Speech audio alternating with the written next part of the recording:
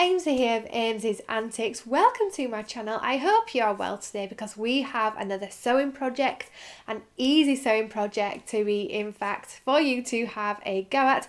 In this week's video I will show you how to make an envelope pillowcase using whatever material that you like, but I am using a blanket slash throw to do so that I have a coordinating pillowcase with a end blanket for the bed, if that makes sense. So if you would like to see how to make an envelope pillowcase, then let's get crafting or sewing. To make the envelope pillowcase, you are going to need your material of choice. Like I said, I am using a blanket to make mine so that I can match the pillowcase with the bottom throw to the bed, as well as an existing pillowcase that you already have that is an envelope style, and some cotton thread, a measuring tape, and of course some pins, as well as your sewing machine. The first thing that I did was measure my existing pillowcase to get the measurements for the amount of fabric I needed to use. So to do this, you want to measure the front piece, measuring the width and length of this. Now, if you don't have an existing pillowcase to measure from, the standard size of a UK pillow is 75 centimeters by 50 centimeters, so you can use these measurements, adding 1 to 2 centimeters on each for seam allowance. Then turn over the pillowcase, and as you can see, the one I am modelling off is actually enveloped in the middle, so this is the style I am going to recreate. And what you want to do is measure from the edge to that middle flap, and I think on this one, on mine, it is 50 centimeters wide by 40 centimeters in length, and that will be for the two back pieces. So hopefully that will give you a rough measurement of what you are needing to cut out of your fabric. Then you want to transfer your measurements onto your chosen fabric. I am using a tartan check fleece blanket here, and I actually use the remnants of this in a DIY ear warmer video, so I will link that up above. Then you want to cut this out, cutting one for the front of the pillowcase and then 2 pieces for the back envelope piece.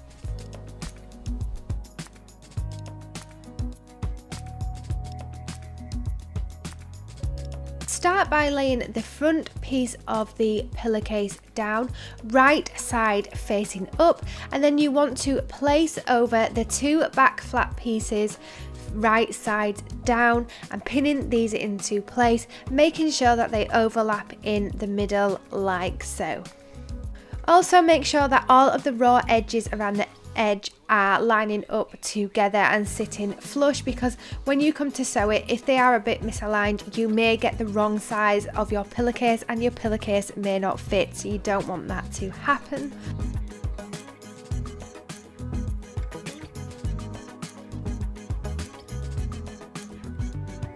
Then you want to head to the sewing machine and begin sewing a seam all the way around that open edge to connect it all together, making sure this is between 1 to 2 centimeters depending on what you added to your initial measurements. Remembering to backstitch the start and the end of each seam and removing the pins as you go around. Once you reach the corners, you want to drop the needle into the fabric, lift the presser foot, turn the fabric to the direction you are sewing, replace the presser foot, and then continue sewing on. And then also, when you are going over the flaps of the envelope part of the cover, you also want to backstitch several times over the openings and where it is bumpy, because this is where pillow will take the most wear and tear. Before turning the newly sewn pillowcase right side out, you want to cut all 4 corners of the pillowcase to reduce bulk, and then if your seam allowance is quite a deep one, you also want to trim this down to reduce some of that bulk when you have the pillow in place. Then using the envelope opening on the back, turn the pillowcase right side out, and then you want to also make sure that you push out all 4 of the corners because these probably will still be slightly folded in. And to do this, I just use the blunt end side of my seam ripper, but you could use the end of a pen or end of something else blunt that can just really get into them corners and push them out. Test out the newly made pillowcase on your chosen pillow and make any adjustments that may be needed. So for example, if it is too big, you maybe want to take the seams in a little bit deeper, and if it is a tiny bit snug, then maybe you want to make them seams a little bit narrower. But then the envelope pillowcase is ready to be used.